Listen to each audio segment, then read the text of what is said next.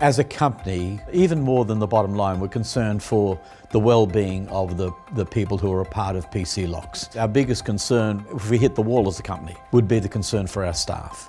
You know, to know that we have got business units around the world, each doing what they do best in the culture in which they live, in the languages in which they speak, is very, very exciting. My biggest motivation to continue running at the pace that I do now is that I could not work with a better group of people. And to know that we are building something that is meaningful and we are building something that solves a really significant problem for a very large group of people. I believe we have a company where people can come to work and do come to work looking forward to coming to work.